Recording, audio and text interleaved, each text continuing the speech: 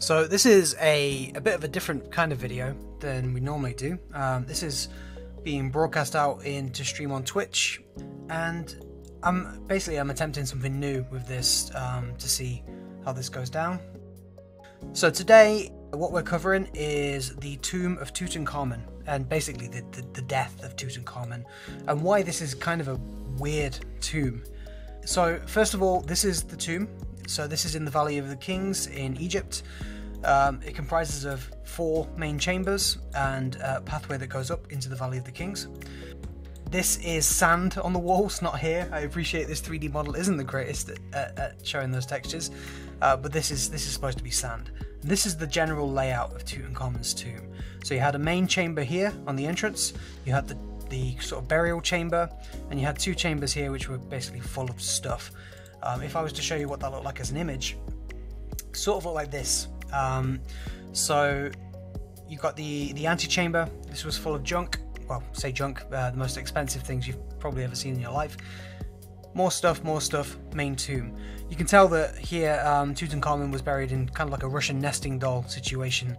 So he had a gold mask over his face, and then he was inside of sort of a body cast made out of gold, and then inside of a tomb, inside of another tomb, inside of another tomb, and inside of another tomb. So it's really protected in there. If I was to go to the Valley of the Kings, so Tutankhamun was buried here in Egypt. When they found him, his tomb was covered in rocks. The reason they found him is that the actual tomb was covered in more rocks than it should have been comparatively to all the other tombs.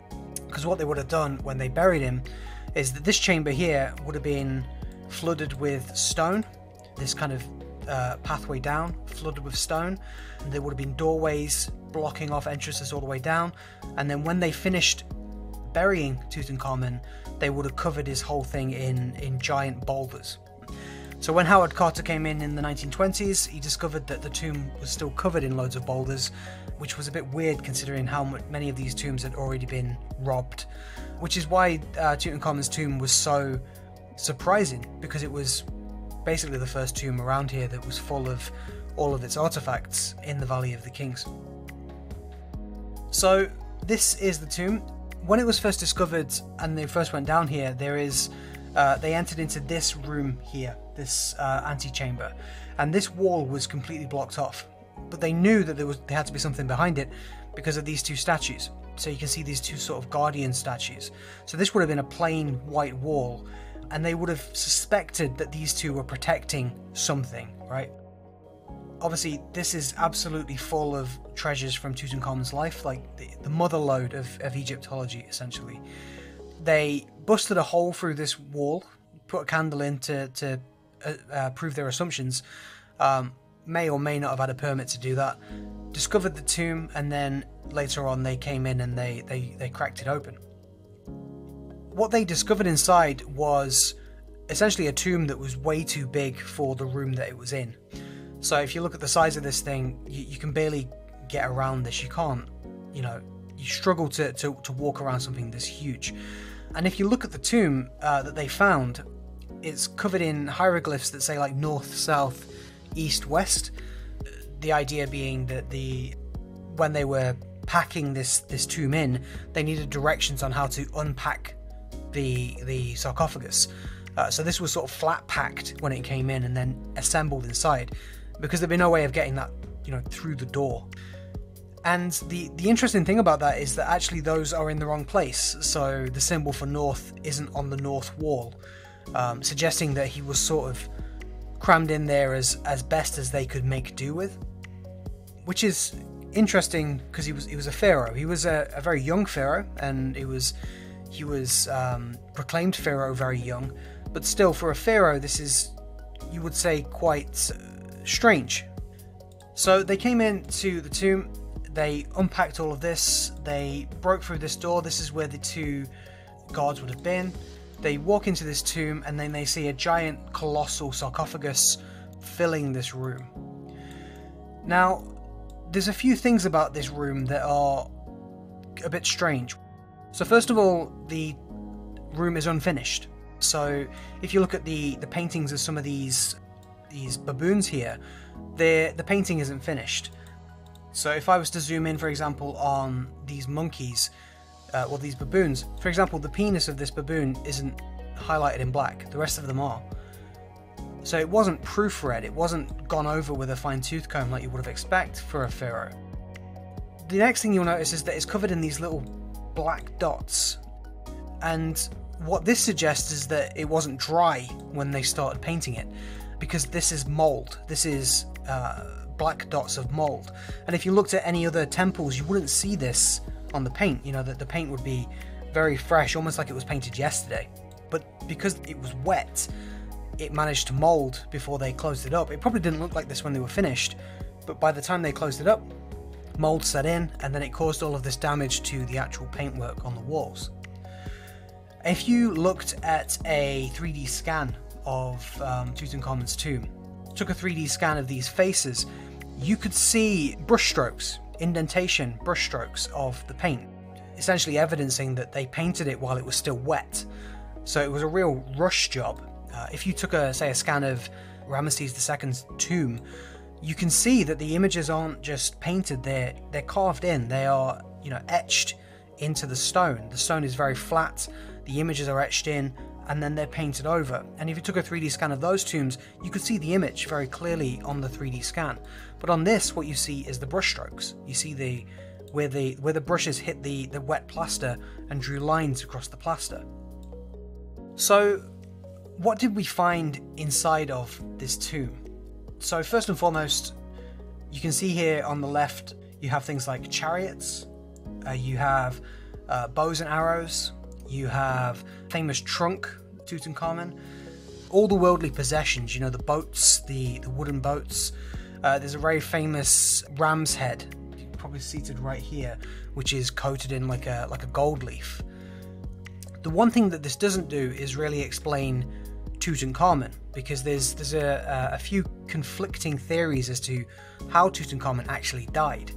So if I was to look, for example, at this trunk, so this is the trunk from that image, you can see here this is Tutankhamun on his chariot, on horseback, fighting off some other African kingdoms with a bow and arrow. Very sort of warrior pose. You can see it again on the roof here, and it's pretty much decorated on all sides. Very intricately detailed, impossibly well preserved, essentially, for how old it is. But what this presents is a Egyptian pharaoh that was a warrior. He went into battle and he was good with a bow, and that's sort of how he presents himself. But then if you look at his X-ray, you can see that he really didn't have the capability to do any of that. So, for example, on his feet, one of his feet are really misshapen, so his toes are sort of pointing out at the wrong angle. This left foot here, it sort of leans off to the side. It's very, very warped, very curved, like almost like hooked. This kneecap here, this has had a serious injury to it. Like we're talking modern day, this would be caused by like getting hit by a car. And it's likely that something like this would have killed him. You know, he would have either died from blood loss or from the ensuing infection. And then on the other side of his foot is very flat foot, suggesting he sort of leaned to one side a lot. So he sort of stayed off of his bad leg. So you can't imagine really this kind of guy doing this. And you wonder whether or not his injury was caused by some kind of chariot crash. Maybe he fell off of his chariot, maybe he was stomped on by a horse. But the problem is that also inside of this tomb they found canes, like walking sticks.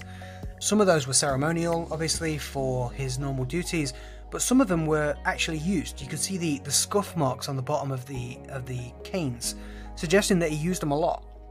And he was quite young, so the idea that he needed a cane and he was quite young sort of throws aside this theory that he was a warrior king.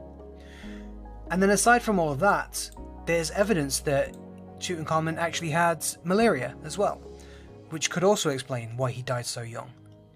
Certainly he must have died quite suddenly.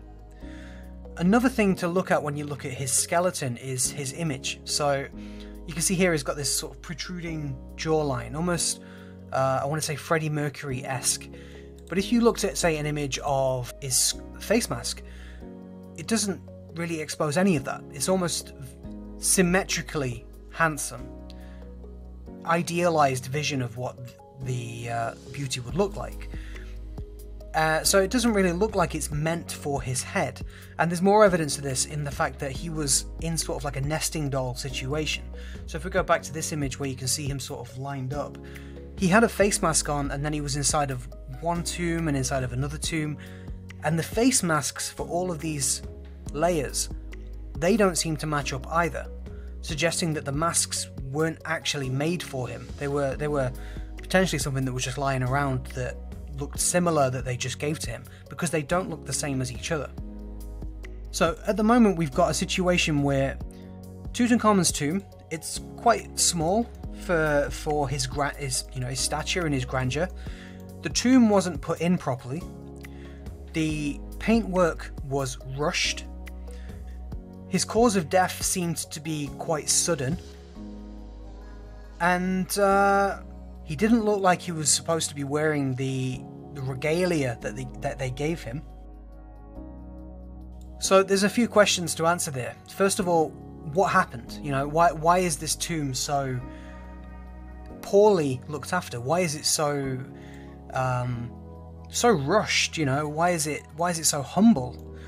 Why isn't it painted and decorated all the way around? Why is the ceiling, for example, in this room, why isn't this painted? All the ceilings in all the pharaoh's temples and in pharaoh's tombs were painted, like they had stars on the ceiling and all this kind of thing. So what happened exactly? I'm gonna switch conversation for a minute to talk about something else, and you'll see where I'm coming back to with this. This is an image on the wall of his tomb. It's this one here.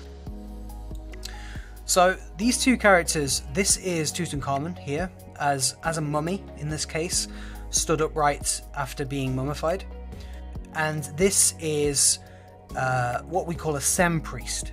Now a sem priest is essentially the head priest of a burial, and in the case of this situation what you're looking at is something called the opening of the mouth ceremony, and this is something that happens right at the end of a funeral. So the mummy would be held upright, sometimes by somebody dressed as Anubis, and the eldest son, the firstborn son, would dress up in this leopard skin cloak and would touch the various body parts of Tutankhamun with religious implements. And the idea is that it would open up the senses to the afterlife, so they would be able to see, they'd be able to hear, they'd be able to smell, and it would reawaken them essentially, and that would be the last thing that would happen. The reason they wear this leopard skin is that it represents strength, so like a victory over I believe Set, who was defeated in the form of a leopard. And the reason that this happens is that this essentially reenacts the first mummification and rebirth. So you have Osiris and Horus, the father and the son, where Osiris was mummified and reborn as the sort of lord of the underworld, and Horus acted as his sort of sem priest, his way to immortality. The problem you've got with this, and you'll realize where I'm getting to very quickly with this, the problem is Tutankhamun didn't have any sons. He didn't have any children at all. So the question becomes, who is this? Because if this is supposed to be his firstborn son, then who is it? Who is this supposed to be? Now the benefit we have is that he's actually named here, and his name is I. And you can see if you read his Wikipedia page that I was actually the successor to Tutankhamun. So his predecessor was Tutankhamun. And you can see his image here. Very famous image. He was succeeded by a man called Horemheb, and then he was succeeded by Ramesses I. But basically, the idea is that I and Horemheb and Tutankhamun, they all lived in the same time period. Tutankhamun died extremely quickly, extremely suddenly. I was a politician, or a high-ranking official, and Horemheb was a military general. And the theory goes that Tutankhamun died quickly, and to seize power, I had Tutankhamun buried extremely quickly so that he could take over, and Horemheb would have nothing to say about it. And what you would have is this situation where I would himself act as the firstborn son, representing the firstborn son, lending legitimacy to his own position that he is the successor to Tutankhamun. So Tutankhamun would be buried in, in a grave that doesn't seem to be fit for a pharaoh, rushed, put in the ground, given all the dignities that they can give him, and then I would take over and become pharaoh, and Horemheb would have nothing to say about it. And you can tell because as soon as I became pharaoh, he lasted a few years, Horemheb then took over. And you can possibly understand how that happened. So there's some evidence to this. So this is a Karnak. So this is a temple called Karnak. It's the biggest site of religion in history. It's almost like cathedral in Barcelona. It was built, and then another bit was built on top, and then another bit was built on top, and another bit was built on top, until it became this almost city-sized temple. So a pharaoh would have their temples that they build on top of this to honor I don't know, the previous pharaoh, or something that some victory that they've had. And what happened is that when I became the pharaoh after Tutankhamun died, I built temples for Tutankhamun. And we know this because if you look through what is essentially this desert of stones on the outside, you can see the remnants of all of those, with Tutankhamun's name on the stone, that were destroyed by Horemheb when he became pharaoh. So Horemheb came in and he decided, I'm not having any of this, and literally wiped out the legacy of I and Tutankhamun by destroying the temples. And you can go through the stones outside of Karnak and you can see Tutankhamun by name in these stones. And that, I think, pretty much covers it. I hope that was interesting enough for you, and I'll call it there.